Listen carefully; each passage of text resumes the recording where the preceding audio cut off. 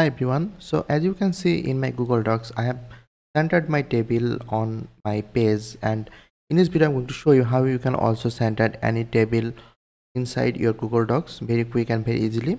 So this is our table. Now if you want to change or align any text in the center, you just need to select the text and you can change it from here. That's the alignment. But if you want to center the table like this, it will be not like you cannot just click here and align it. So let me create a new table and show you how you can do this. So I just going to create a new table.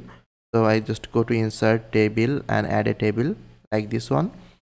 Now if I want to center this table in the center, just make it a little smaller to have the best look to center it.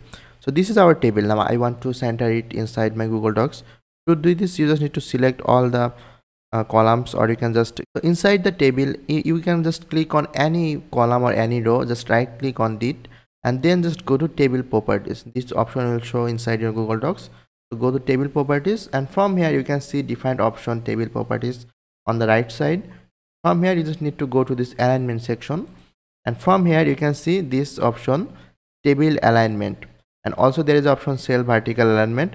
We do not need this one, we need this table alignment, this option. So right now you can see this is on the left. If I just choose it on the center, the table will come to the center, and if I want to move it in the right, I can just do it right from here.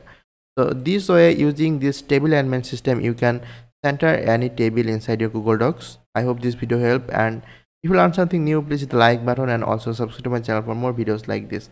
I'll see you guys on the next video.